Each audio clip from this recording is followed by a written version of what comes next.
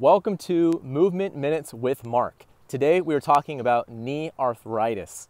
One of my patients was experiencing pain in both of her knees, and she was very busy. She had a day job, and she had to pick up her kids from school later on in the afternoon, and then she had to cook. So by 6 or 7 o'clock, she was getting pain in both of her knees. And the reason why I know this pain, it was more from knee arthritis, is because she was very overweight. We ruled out some other conditions that she could have had. She wasn't having other potential causes of knee pain. And she had already gotten an x-ray and it showed severe arthritis, advanced stages of knee osteoarthritis. She had already been given cortisone injections for the past 5 years.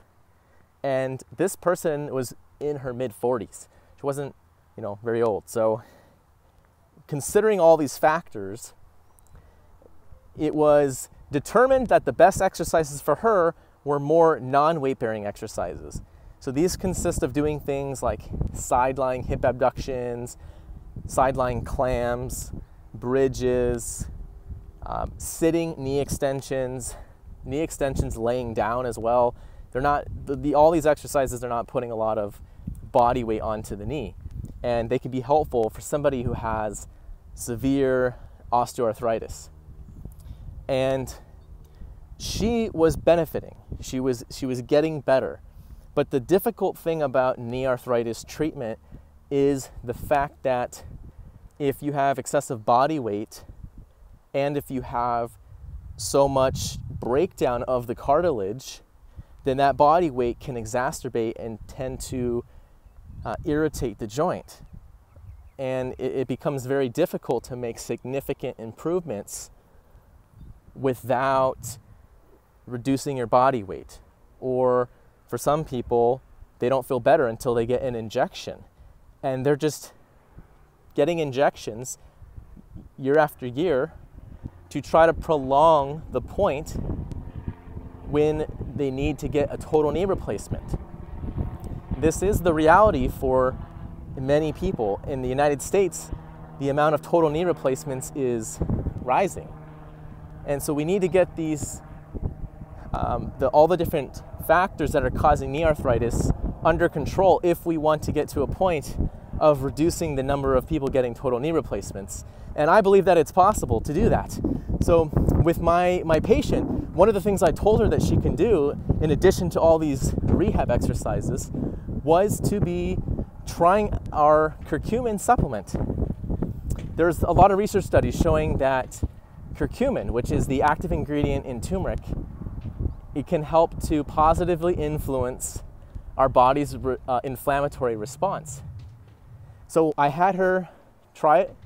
She went to Amazon, she ordered a bottle, and she took it, and after about 2 weeks, she came back into the clinic, and she told me that she had significantly lower pain.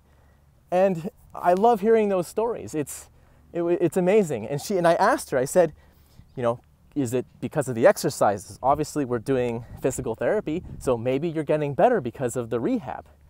And she said that she's been doing the rehab this entire time, but previously, it was about 4 months, or 4 weeks of working with her. And then she said the first couple weeks, there was really no change. And then she started taking the turmeric extract supplement, and she started to feel better. So it's an anecdote, it's a story, it's a testimonial. It's not as good as a research study, obviously, but she believed that it was the turmeric that helped her. And there's a lot of research, specifically with knee osteoarthritis and curcumin. And many of these studies, they used a dose of about 1,500 milligrams per day. And that's more curcumin than what you're going to get in the powder that you have. And many of the supplements out there are also too low of a dose. And that's part of the reason why I think that she did benefit from Active Adams turmeric, because it's a high potency dose of curcumin. You're getting about 712.5 milligrams of curcuminoids. Those are the actual elements and compounds inside turmeric that provide those anti-inflammatory benefits. So if you want to learn more about the benefits of curcumin for knee osteoarthritis, then I'll provide a link below. You can go to activeatoms.com to learn more about that. And if you are dealing with knee osteoarthritis, I would encourage you to see a physical therapist, to consult with your doctor about what kind of program is the best for you. Different options include injections, pain medications, physical therapy, possibly surgery down the road, maybe doing a scope to clean out some of the cartilage in your knee. And hopefully science will start to show some other potential options with regenerative medicine. So these are all different ways that we can help to manage the pain from knee osteoarthritis. It's something that affects a lot of people. So if you are dealing with this, I would just encourage you to just do your best. Something that helps people too is to lose weight and to go into the pool. Those are two great options if you're dealing with this.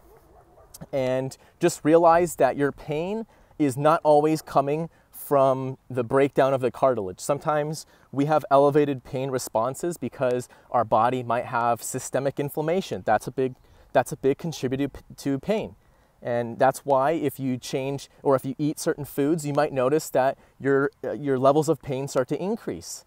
And that happens all the time. So many times I'll have somebody come in and they'll say that once they start to eat certain types of foods, they'll feel more pain, or if they don't get a good night of rest, or if they're stressed, then they'll also get pain. And that's because all these different factors in their life are filling their bucket until the point where their bucket overflows, and then they start to feel pain.